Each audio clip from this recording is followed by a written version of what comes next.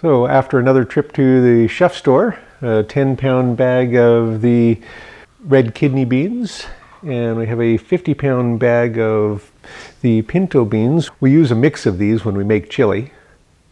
And then these we also do refried beans and some other dishes. So we're going to get those started, use some of those for our chili.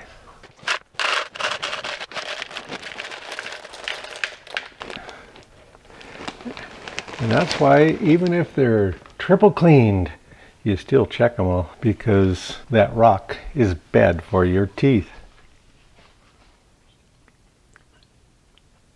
I don't see Bullwinkle, but there's Rocky. Looks delicious. It does. This is its friend. There's 880 grams. So now, the pinto beans. 900 grams of these.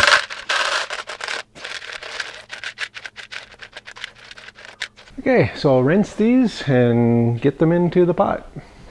So these are going in there. After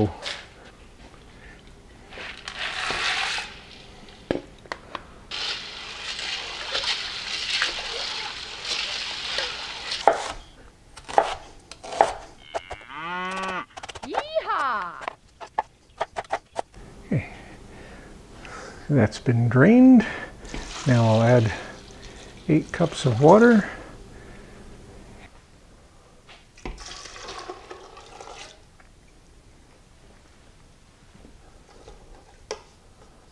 Okay, and I'll simmer that until they're just about completely soft, and then add everything else.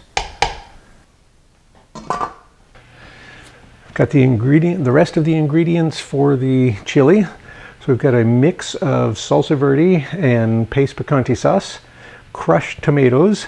Diced tomatoes would be good on there too. The ground beef that's been browned, onions, better than bouillon, it's like beef bouillon, tomato paste, bacon bits, freeze-dried garlic, cumin, crushed red peppers, oregano, some green chilies, and a cup of chili powder. So all those need to get thrown in there, mixed around, and simmer for a while. So the beans have had time to cook until they're just tender. Yep, need to get everything else in there real quick, mostly for cooking the onions.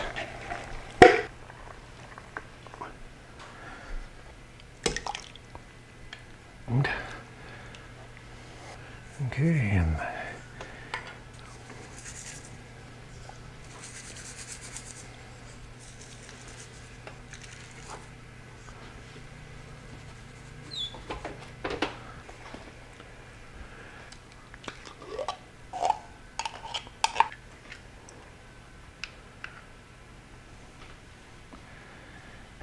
that's everything. Need to give it a bit of a stir. Okay, now stir it around, let it simmer for a couple hours, and it's done.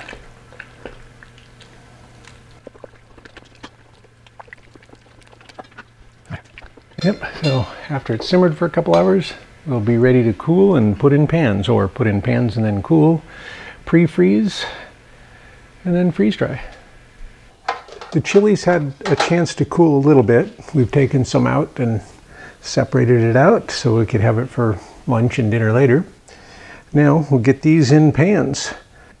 So I'm putting 1 pound in each pan, and in some of them I'm putting 1/2 pound on each side of a divider, giving a very, very light coating of the non-stick cooking spray on the bottom so they'll pop out easier. Make sure I give everything a stir, though it's nice and thick so it doesn't look like it's separating or anything. Then I just use a measuring cup to get it out of there. And again, usually I would do 500 grams just because the math is so nice. But for this series, whoa, I'm trying to do 1 pound. Okay, and give it a little shake, it levels it out, and 1 pound. And so when it gets rehydrated, I'll add enough to get it back to 1 pound. It's hot on the bottom.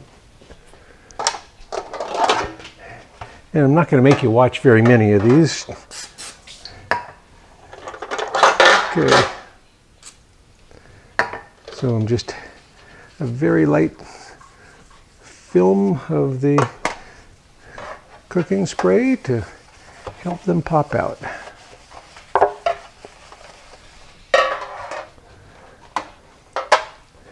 And these are magnetic.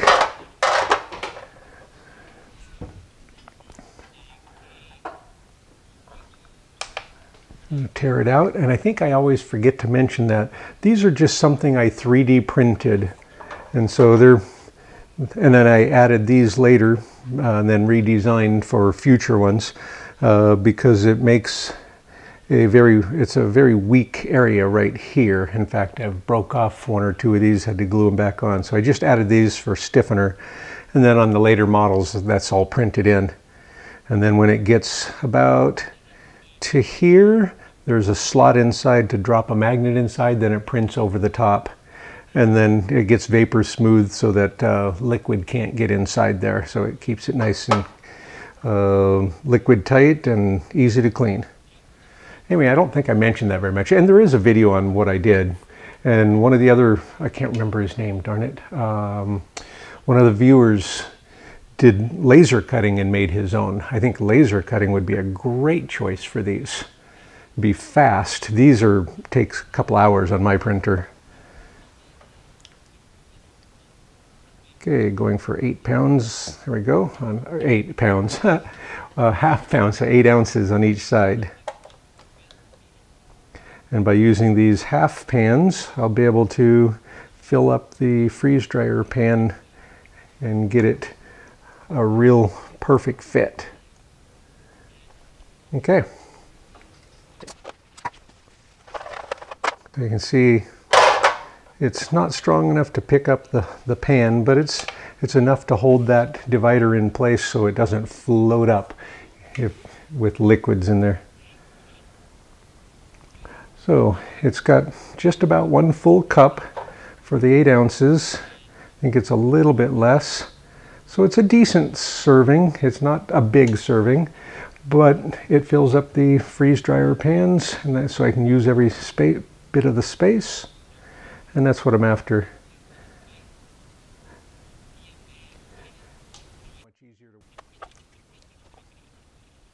We'll get all those filled, and we'll get them pre-frozen and get them ready. I think these go in, I'm not sure, maybe next week. Anyway, these go in sometime in the future. They'll go in the freeze dryer. The chili's well frozen. We're going to get them popped out of there. Just pushing the sides out a little bit. And I've got one of these corrugated plastic pieces under it to keep it insulated from the table so they don't warm up too much.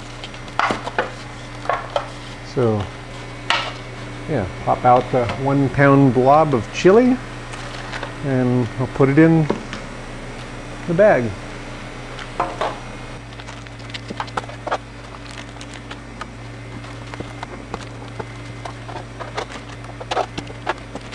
I don't like that. It's just going to end up breaking. I'll put that in a different one. All right, so that'll go in the freezer and wait for its turn in the freeze dryer. The freeze dryer is finished defrosting after the rice. Got about a 3/4 gallon of water from the rice, so it was a lower batch than a lot of these current ones, a lot of the recent ones, which have been very, very full jug. So this one quite a bit less in comparison, and it showed. It took less time to do the process. Now, going to get it restarted, cooled, and ready for the next batch, which is chili. That's our meal one for this round. So we'll get this cooled and get that in there. Get the fan out of the door and the little defrost baffle out, and we'll get the thermometer in. Okay, get the front in place. Get that closed down, get it started, and I will go check the drain valve.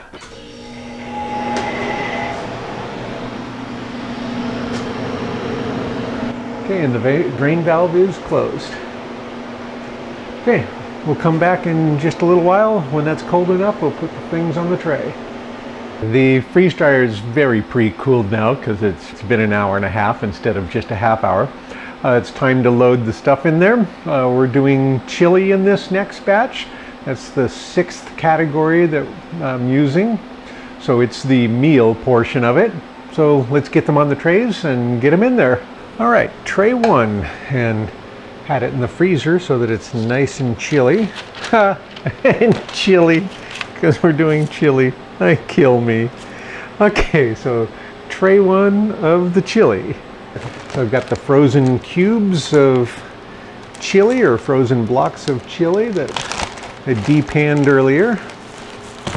So here's one of the little half blocks. And we'll just see if we can pull some of these out of there.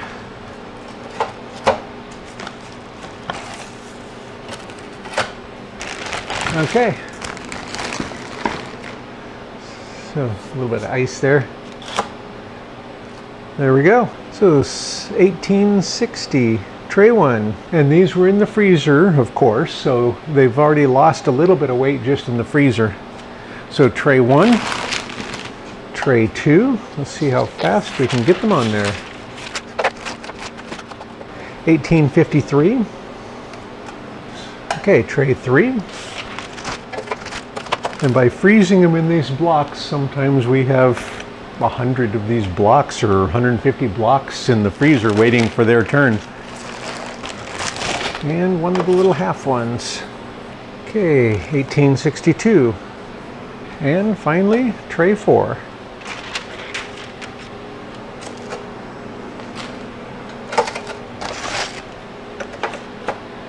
And 1849. So now I want to get the thermometers in there, starting about here.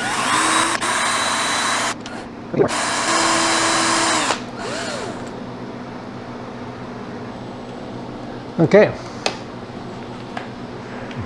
so we'll get the other ones in there.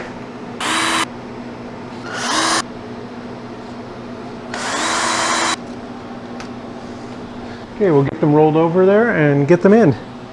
Freeze dryer's been pre-cooling now for 2 hours, and it's 35 below zero in there. We'll get the chili in there. Well, it's still chilly. Kill me. Let's get those in there.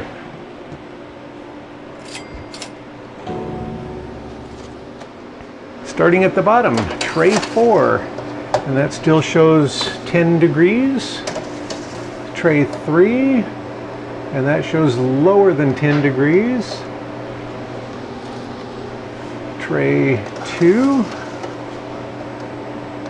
and that one shows about 15 degrees right now, but that's one of the last thermometers I put in. And that one shows about 8 degrees, so they're all nice and cold still. Chilly. They're all chilly.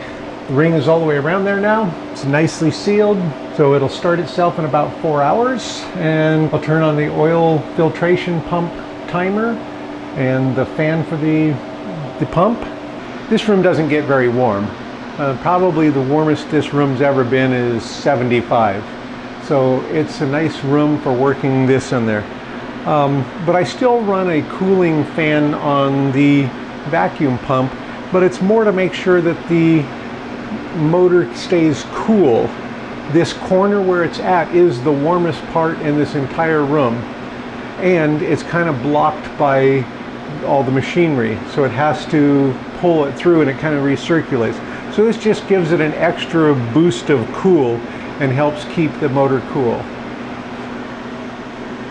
I could be wrong, but I believe electric motors work better if they're not overheated and last longer.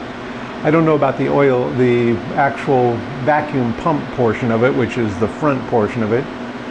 But this is the best place I've got to put this fan. I really can't put it in the back. So I leave it here. It washes across this side, kind of swirls around, kind of blows the heat away. Chili is going to be done in just a couple minutes. We'll do the first weight check and then put it back in for a couple hours to make sure it was dry. It's down to the last 5 minutes and I want to cancel out and get past it. The heaters have been off for 10 minutes already, which means the trays have already started to cool. But the coolest one is still at about 110 degrees, so there's no chance of condensation yet. So let's get them checked.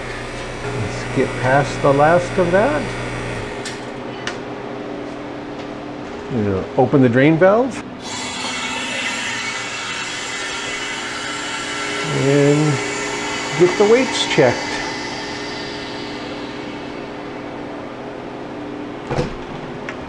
Okay, starting at tray 1, and we will rotate the trays top to bottom again.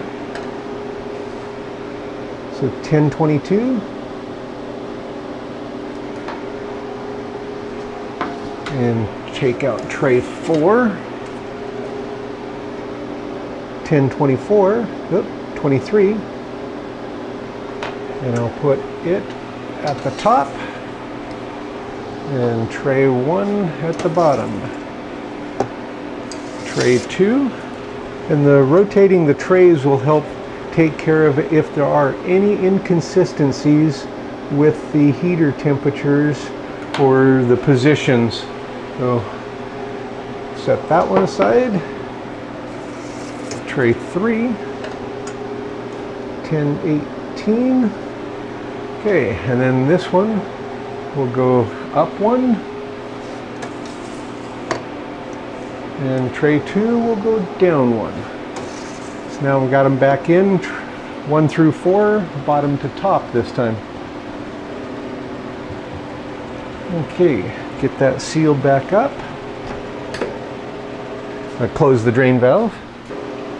Okay, now just add more time. So more dry time. Close drain valve. I did and checked. Continue, and I don't have to worry about the pump. Okay, and got a nice seal ring around it already, so it's good. We'll come back in 2 hours. I'm going to add 15 minutes, so I've got the full 2 hours of extra dry time before we take it out after the heaters turn off. So we'll be right back. Don't go away. 2 hours later, time to take them out and check them to see if they've stopped losing weight. If they didn't lose any weight, then we'll count 2 hours ago as the finish time, even though it would have been some time before that that we don't know of, because we don't check them every 10 minutes or something. Anyway, so we'll get them out and weigh them, check them. Okay, we're in the last 10 minutes. So it's already turned the heaters off, but they're still toasty warm. Get that off. So get the drain valve open.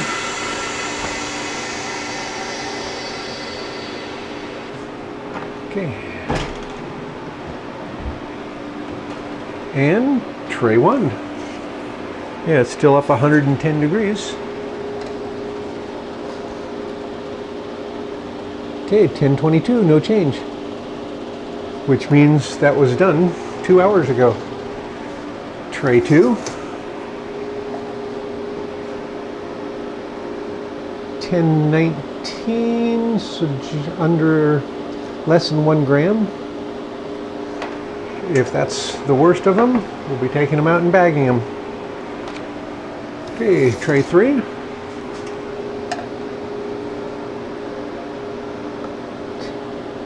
1017, also 1 gram.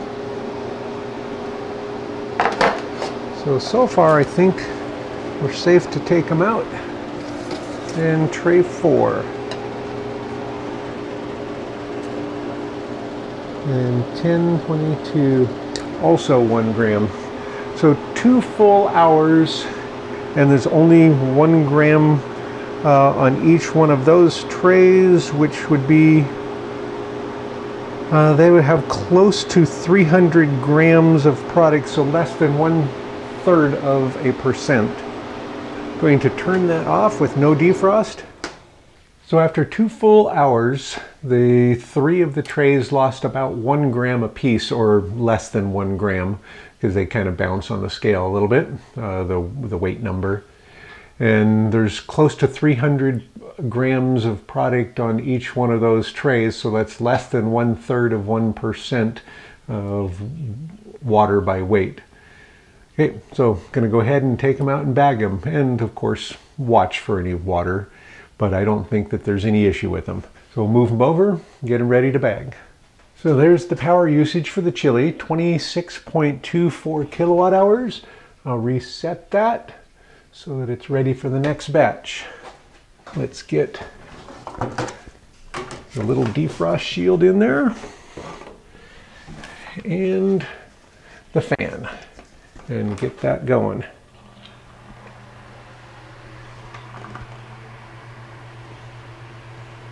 All right, so yeah, blowing air in the top and it comes out the bottom and warms that up without having to use the tray heaters. So the chili is dry now. It was 10 pounds or about 4,500 grams plus a little, and now it's 1,050 grams. So it's gone down by a factor of 4, a little more than that. So now we're going to bag them. I'm going to try to bag them in 1-pound bags. So let's get them bagged, see what they fit in. All right, so I've got a few bags already labeled. These are the quart bags. I've got the batch number, chili, and then the date that it went into the freeze dryer. I'll add how much water it is when I figure out how big of a bag that's going to, or how big of a bag I need.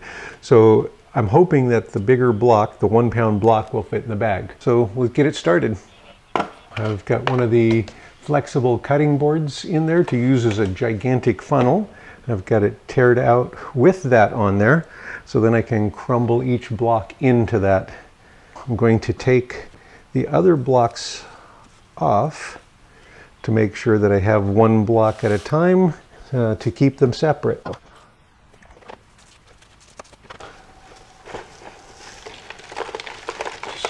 So just kind of crush it just enough to kind of break the sauce part apart, but not enough to damage the beans. Okay, so nice whole beans still. So that closes easily, so that's what I'm going to do, 1 pound per bag, and I need this on there at the same time. So 12¼ ounces of water. So I could just put that it needs about 12 ounces of water. Okay, so 1 pound, or about 2 cups, and 12¼ ounces of water.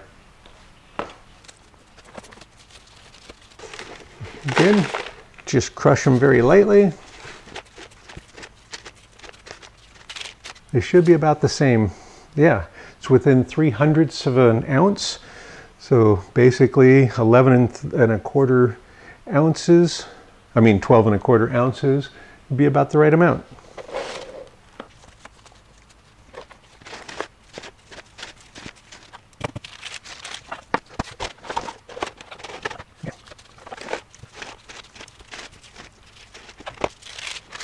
Got them all bagged. They have beautiful beans in there. It's just, yeah, they're just soft and dusty at this point until you rehydrate them. So I'm using 300 cc oxygen absorbers in these. So I'll get these in all the bags and get them zippered shut. Okay, so I'm going to just kind of tuck it along the side and push it down so that it stays out of the zipper. Make sure I get one in each one and zipper them shut. I can push out any extra air I can. There's a little bit of space at the bottom, or at the top. There's a little bit of extra space, so I can kind of squish them flat to get out any extra air. One of the reasons I wanted to do this series was to show what 500 pounds of food looks like. How many people out there don't have a pantry with 100 pounds of food, or 50 pounds of food, let alone 500 pounds of food? Now, heat sealing the bags. So using the impact sealer, and it's got a wide 5mm seal piece on it. I'm going to put it seal at the top edge of the bag as high up as I can get it and still have a full width seal to make sure that it's sealed well. And I'm going to do it twice on the first one to make sure that it's nice and hot. Let it cool for a few seconds and got a nice wide seal. Buying a freeze dryer isn't really very cheap, but have you considered sharing one? That was the other reason I thought I should do a series like this, to show what 500 pounds looks like.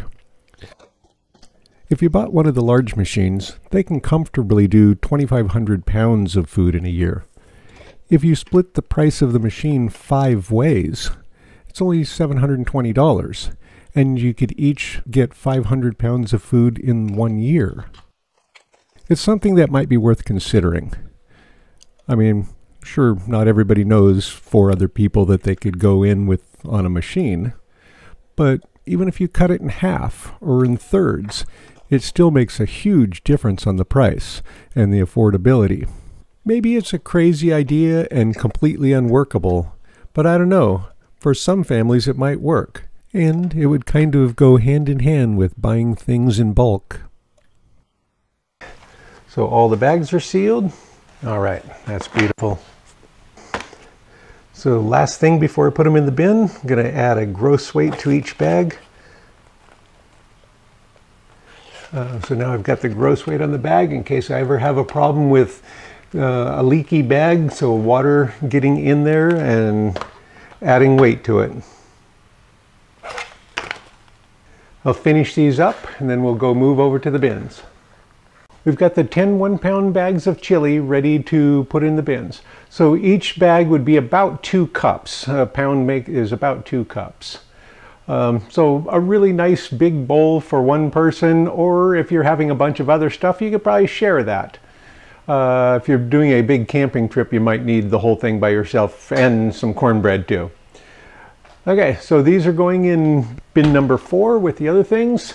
The freeze dryer's defrosting. As soon as it's finished defrosting, we'll get the next thing in there. Going back to the top of the list again, starting on bin 5, the next one's meats, and we're doing Costco rotisserie chicken. It's probably the cheapest way to get pre-cooked chicken.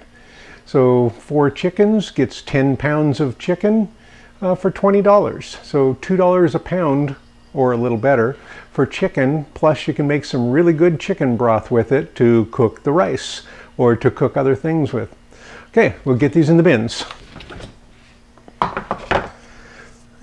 We've got the rice from the last batch. So the rice cooked in the chicken broth, and you can see that they've sucked down tight against there as the oxygen absorbers have done their magic. So now we'll get the chili in, and in a few days they'll look kind of like that too. So we'll get these in here and get them on the freeze dryer list so that we know where to find them. And plus, I can make a note that there's still room for another batch in here. So if one of the other later bins, if it won't fit, we have room for one more batch in here. So moving on. With those in the bin, we're ready to move on to the next batch and the next bin. So the next batch is rotisserie chicken from Costco. We'll start that, and that'll go in bin 5. There is more room in bin 4 still, and so we could put other batches or other bags in there. So if subsequent bins get too full, we can slide a few bags into this bin. And since we're labeling them, and since we're recording them on the computer system, we know exactly where every bag is, so we can find them. We can sort them out by item, so by what food it is, or by what the bagging date is, so I can find the oldest ones or the newest ones, or by bin number. So we can tell you what's in each bin, or what was bagged on a particular month. I don't go by day because that would be more data points that I need. I can narrow it down just to month, but I also have my notes of every batch, so I know what virtually every batch is. So as soon as it's defrosted, we'll go down to the next thing.